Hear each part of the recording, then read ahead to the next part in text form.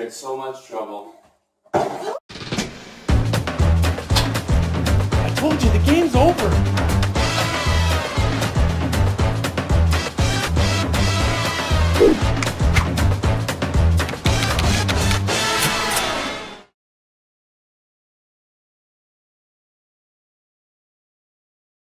There's a very popular phrase, what happens in Vegas stays in Vegas.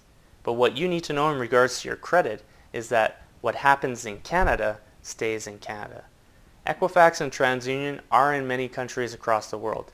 However, only credit from a Canadian institution like a credit card, line of credit, or loan will actually show up on your Canadian credit report, both with Equifax and TransUnion.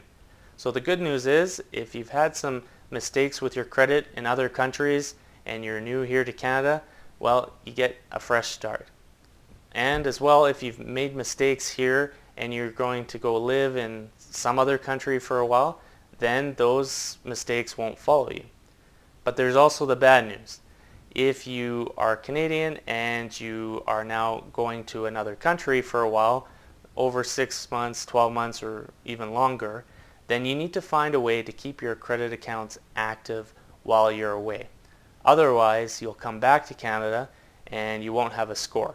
Having inactive credit or a non-existent credit score means that future banks and lenders will be requiring more of a down payment, a deposit, higher interest rates, possibly a cosigner, a lot more documentation, or they may just flat out decline you.